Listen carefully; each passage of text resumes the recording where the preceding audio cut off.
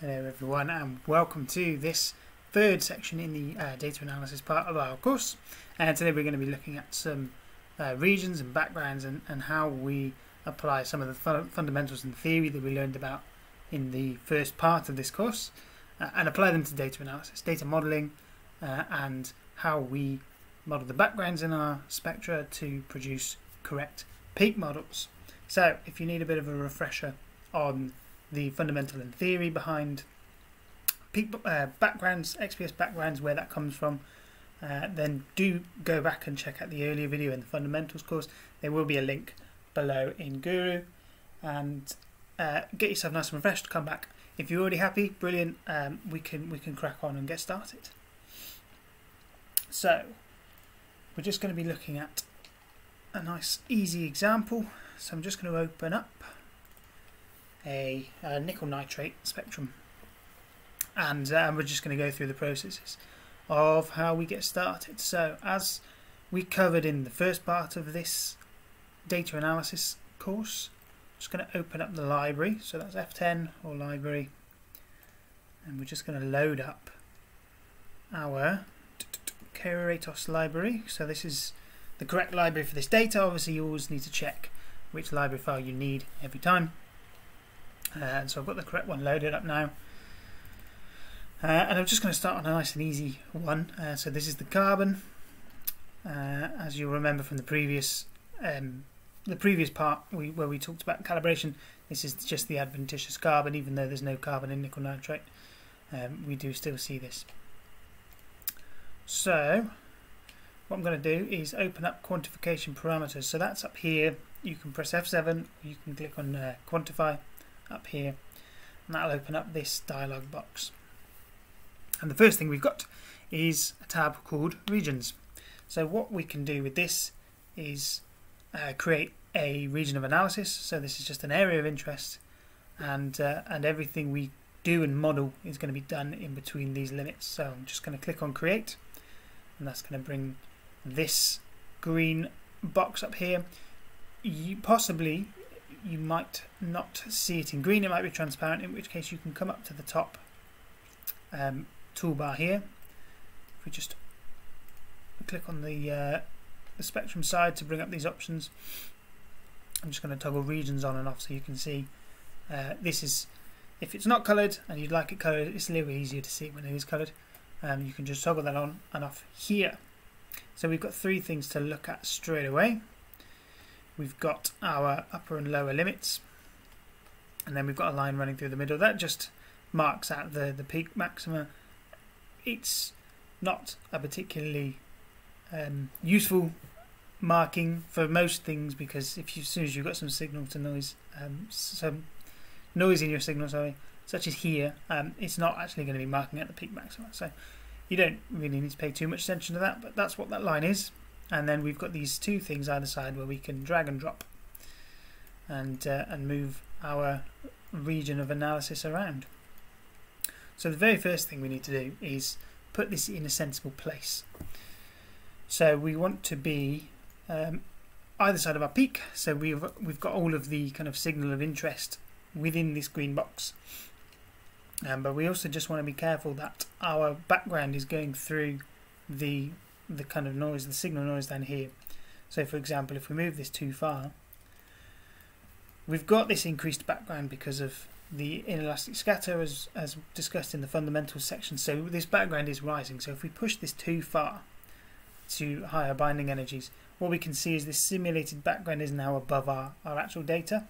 So this isn't good. This is obviously not a very good way to describe our data. So we just need to be careful that we are not only incorporating all of the signal from these peaks, but that we're also not going too far and moving our background above the actual spectrum itself. So once you've got something like this, where you've got a few EV either side of the peak, you've got a nice area drawn there, and everything's incorporated.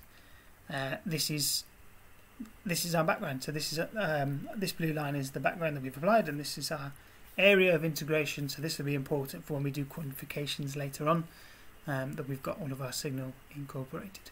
So we're just going to go through what these options are in the regions. and make sure that we're happy with everything. First one, nice and simple. This is just the name. So by default, this will be whatever the region of analysis is. So these VAMAS blocks up here are labelled with the element and the orbital. So this will be the default for the name in here. We can call this whatever we want. So if we're putting in multiple regions of analysis on a single spectrum, we can give them unique identifiers. You can call this whatever you want. And similarly, if we do have a case where we've got multiple elements in the same spectrum, so for example, ruthenium overlaps with carbon. So if we wanted to put in multiple regions here, name one of them ruthenium, we can do that as well. Now the second box, this is the relative sensitivity factor. So this converts the integrated area into an elemental concentration, and this we'll touch on this a bit more in the quantification part of this this course. But it's very important that this is the correct value, otherwise you won't be able to reliably quantify your data. And this is what we're loading up when we load those libraries in the element library that we did to begin with. And if you want to check that this is correct, so you've loaded your library, if you give this a name of the element that you're looking at, so for example, if we knew that we had some ruthenium here and we wanted to draw a region, come into the RSF, hit hash and hit enter, and that will load up the sensitivity factor for this orbital from the library file that you've loaded. Now we know in this case we don't have ruthenium, we've only got carbon, so we don't need to change the name, and we can again use the hash key to just load up the correct sensitivity factor. So next we've got the start and the end, so this is just where we're drawing our limits here. You can put these in manually as well if you wanted to do an area between 291, 278. You can. There's no real advantage to doing it that way. It's easier to just drag and drop, but if that's how you want to do it, then you are more than welcome to do so. So next up we've got the background type. So we did cover these in the fundamentals part, so again if you need a bit of a refresh, then go and check those out. But there's a few ways that we can look at these and change these. So to start with, we can just type in a new background. So we want to put a linear in. We can type linear and hit enter, and that will change this background type here. I mean, there's not much difference at the moment because we've not got a huge energy gap between before and after the peak. So the linear and the Shirley backgrounds do look quite similar. But that's one way we can change it. We can just type in linear. There are some shortcuts. So if you just type S and hit enter, it will load up a Shirley, same as if you type L. That will give you a linear. We're going to stick with Shirley, as we mentioned before. This is just, it's the best background really to choose overall, particularly for beginners, because it's a lot easier to work with, and you're less likely to make mistakes and errors with your data analysis. So I'm going to stick with Shirley. But if we want to look at all the backgrounds available, if we hit, if you hold Control and click on where the background type is here, this will load up a menu where a lot of the default backgrounds and a lot of advanced backgrounds are in there for your perusal. So if we go down, we can see some very specific backgrounds. So for example, bilinear background is very good for looking at intersections. If we go, we've got step up and step down, so these are very good for looking at so energy cutoffs. So for example, the Fermi energy. There's different backgrounds to do a lot of different things, and a lot of them, almost all of them, you probably won't ever use because they fulfill specific functions. So maybe you will come across them in some of the advanced courses we will run in the future, but for now we're just going to stick to linear and Shirley. As I mentioned in the fundamentals part of this course, two-guide backgrounds are excellent as well, very strong theoretical backgrounds. The only issue is applying them correctly can not be the easiest thing for beginners, which is why we don't tend to advise on using them at this point in your learning to process XPS data. And you can see in the menu there's a few specific examples. For example, silicon, silica. This is where all the the properties of those two guard backgrounds are already known, and so you can just apply those to data. But it goes to show that these are quite fiddly backgrounds to work with, or they can be quite fiddly backgrounds to work with, so they're not necessarily the things you can just chuck in and start processing. So again, we will come on to those in the future, but for now we'll stick with Shirley. So average width, this is another useful tool. If we change this to 1, it might be 1 by default.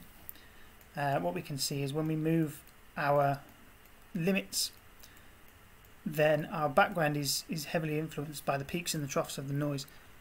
If we increase this to, say, 5, we're now taking an average of 5 data points. So when we then move our limits, we're getting a much smoother movement of the background through the noise. And we do want to make sure that this background is kind of going through the center of this noise. So if you have a slightly increased average width, then that makes it a little bit easier to just fit this background through the data rather than be affected by the peaks and the troughs. We can put offsets in our background. So for example, if we put an offset of 10, this isn't probably not the easiest one to look at, so I'm just going to move to nickel, where we've got a bit of a larger jump in terms of the energy step. So if we put in an offset now, we can see we've now on the end of our spectrum we've got an offset in that background, and you can do the same for the start as well. So this can be a bit of a niche application. It can be very good when you've got overlapping data and difficulties in applying a background because of competing peaks. However, for the vast majority of applications, again, certainly when you're at this kind of beginner stage, we probably won't be looking at applying these too much. So carrying on, cross-section is not important for Shirley background, so we can just leave this tag. It is for some of the more advanced calculation processes in CASA, which again we'll probably cover in an advanced course and leave for now. And then we've got some readouts here. So our peak area, full width maximum isn't necessarily too useful if you've got more than one peak. If you're looking at something like the oxygen here, we can put in a new region and it will read out a full width maximum. But when there's more than one, we don't generally tend to look at it because it's much more accurate to do this with the actual peak modelling, which is what we're going to come on to next. If we are to look at multiple regions, so one thing you'll notice looking at the nickel here, in fact if we just delete this, is if we try and put a Shirley region across this whole spectrum, you can see we intersect this data. So there are occasions where you will probably want to look at using more than one background to describe your region of interest. And in this case, if we wanted to look at the percentage concentration of the so in this case this is the nickel 2p3/2 and the nickel 2p1/2. If we look at those percentage concentrations, you can see that's roughly 2 to 1. So we know that we're in the right ballpark in terms of quantification based on what we know from the spin orbit coupling of 2p orbitals. So that is an introduction to applying regions to your data. So this is just giving us a good way to model this background and give us a basis for applying peak models, applying components, which is what we're going to come on to now. One thing of note, if you are using peak models, particularly those developed by somebody else, so this is often quite relevant if you're looking at first order transition metals such as nickel 2p, where you've got these complex structures. You might want to use some of the work, for example, developed by Mark Biesinger, who's developed a lot of peak models and peak fits for complex multiplets in the first row transition metals. You will need to just be careful that you're matching the backgrounds. A background of Shirley is going to produce a peak model which isn't necessarily compatible with those of, say, 2-guard or linear, for example. So do be careful and make sure that you are aware of which backgrounds you're using and why you're using them. And I say we would primarily suggest at the beginner stage at least sticking to Shirley backgrounds, and and if nothing else, being consistent across your data. So for example here we've got lots of elements of interest, and we're just going to make sure that we've applied Shirley backgrounds to everything. Just again, consistency.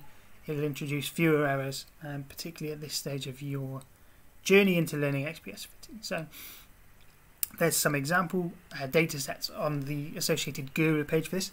So if you are watching on YouTube, check out the link in the description, head over to Guru, and you can download some example data sets to get playing and get practicing. There's no better way to learn than by practicing and just fitting different backgrounds to different things. Make sure you're happy, and then we can move on to the next section. So we will see you in the next section, which is applying components and peak models and building on what we've learned in this section. So thank you.